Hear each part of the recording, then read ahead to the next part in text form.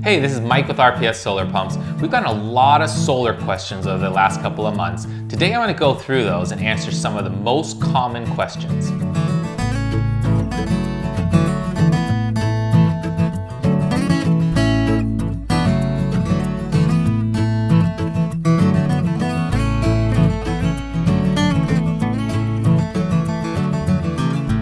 Today's question is, how do I choose a solar pump?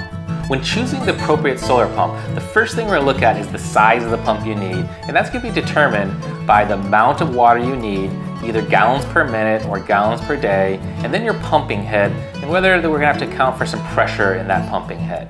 But don't worry, we have a video on that in the description below, which goes over the details and how you're going to size your solar pump. The next thing we're going to look at is exact application. Depending on your exact application, it'll steer us to one pump or another. And so if you're going down a well, obviously you're going to have to do a submersible pump that goes down to the bottom of the well and pushes the water up and out.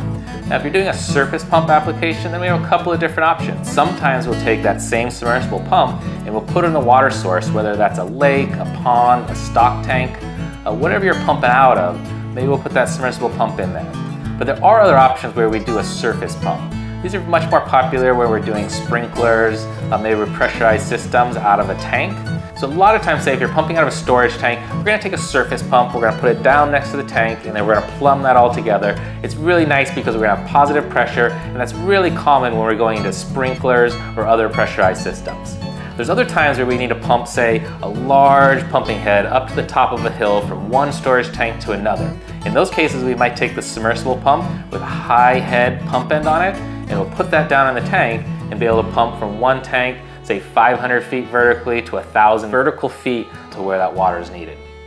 But we don't also require positive pressure like we get out of a storage tank. You can also pump out of another water source, say a pond or a lake, where we run a suction line and a foot valve up to a surface pump. And those surface pumps are capable of anywhere from 10 to 20 vertical feet of suction. And so there we can suck water out of our water source, whether a pond, a lake, a tank, and then pump it to where we need to go, whether that's sprinklers or a pressurized system. There's also solar-powered air pumps, and so instead of pumping water in order to get oxygen into your lake, they pump the air directly down into a diffuser disc at the bottom of the lake. And this has two great benefits. First, it helps mix up the water and helps even out that thermocline, getting colder water up to the surface and warmer water from the surface down to the bottom, and also directly inject oxygen into your lake.